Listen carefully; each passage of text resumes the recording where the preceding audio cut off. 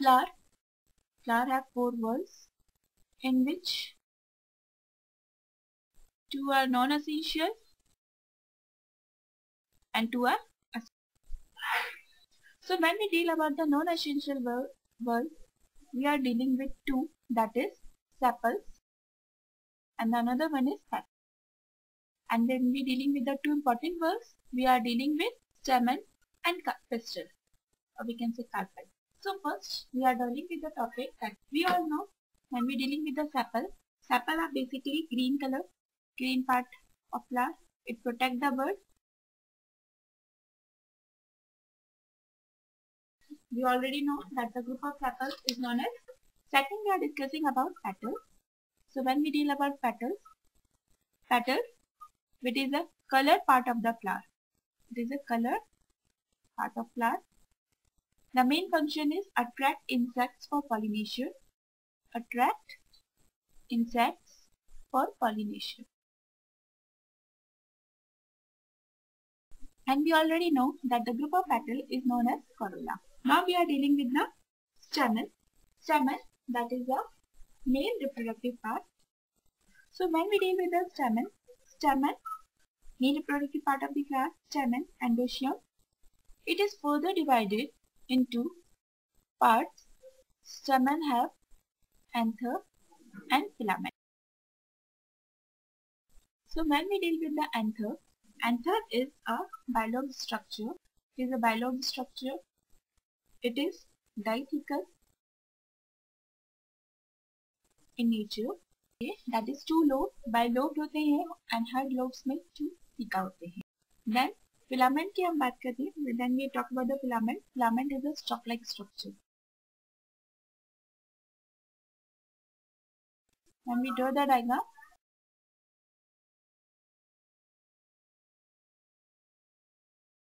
this is the anther and this is filament. Next we are dealing with the carpel. Carpel is further divided into 3 parts, that is stigma, style and ovary. So when we deal about the stigma is a sticky or hairy part that captures the pollen grain. It is a sticky part, so when we deal about that, it is a sticky or hairy part. What is the function of stigma? Capture pollen. It captures pollen. Next इसके बाद हम बात करें, that is style. Style is a tube-like structure below the stigma.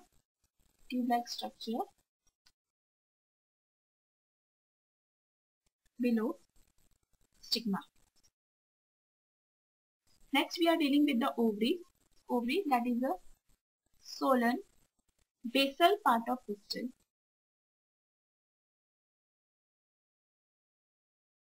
That it also contains ovules. So this is the structure where here we discuss about the pollen, okay, flower. Now we are dealing with the next structure, that the structure of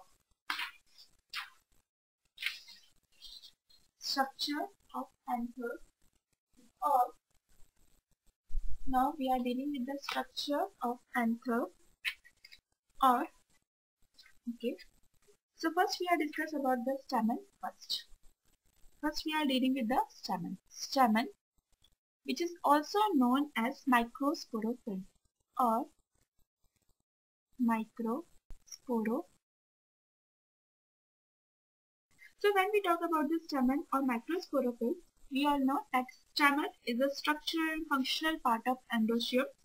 The fertile portion of stamen is anther. Okay. We are already discussed about that. Now we are dealing with structure of anther. So when we are dealing with the structure of anther,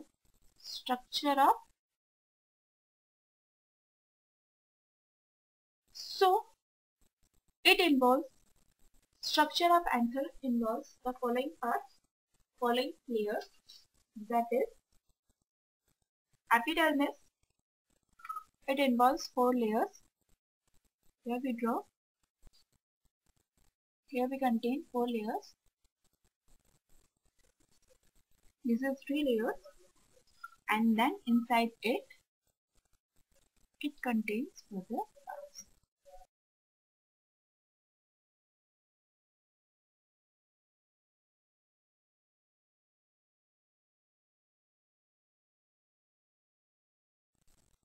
Now we start the labeling.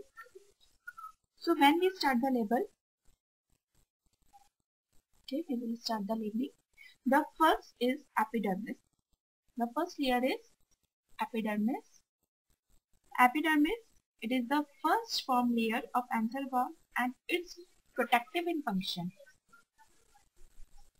Second layer is endothecium. Third layer is middle layer. And then this is tapetum. And this is sporogenous tissue.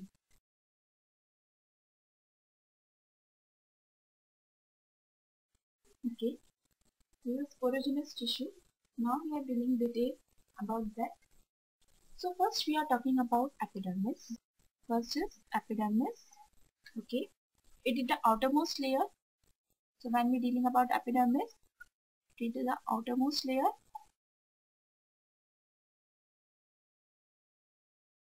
Outermost layer it is, and its main function is protection. Function provide.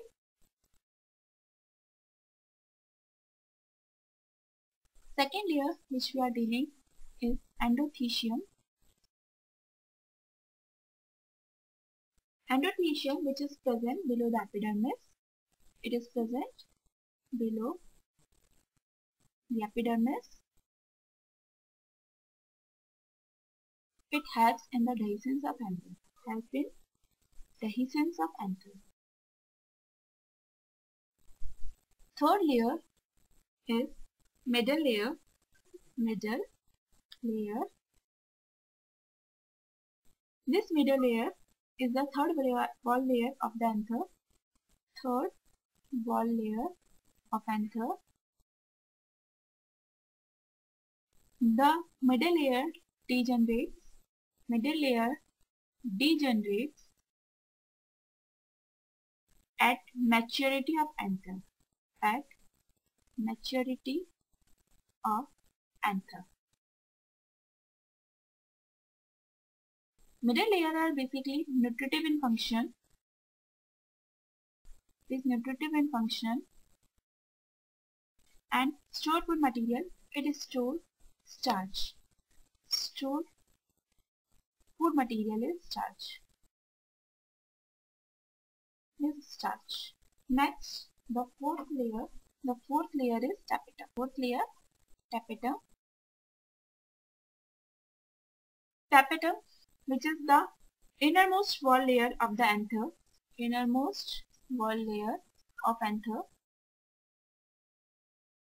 It surrounds sporogenous tissues. Surrounds sporogenous tissues. It is multinucleate and polyploid. It is multinucleate and polyploid. And main function is storage of food. It also shows storage of.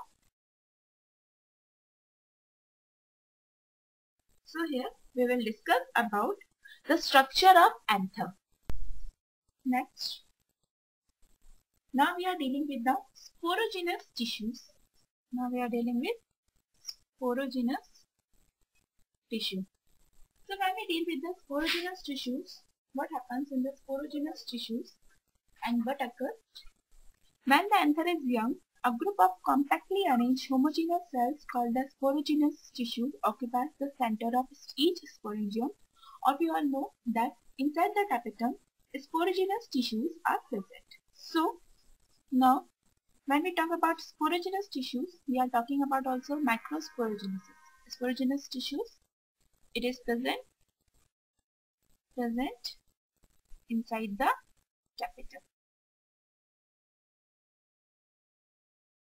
So when we talk about sporogenous tissue, first we have to deal about the microsporogenesis. microsporo.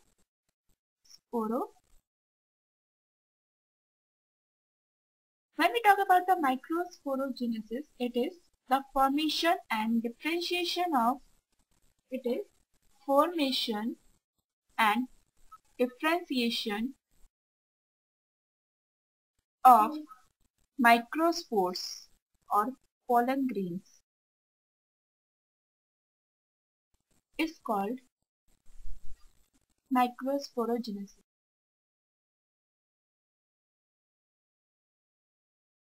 Okay. Now, what happens in microsporogenesis? First we will deal about that. In microsporogenesis, okay, in the cavity of microsporangium, the microspore mother cells in the cavity of microsporangia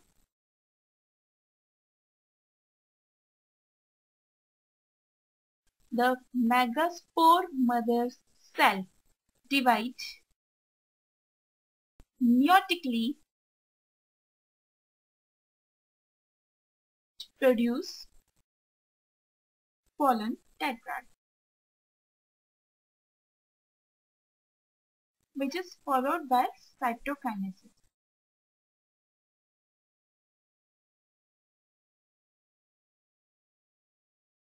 The microspores, the microspores is formed tetrad microspores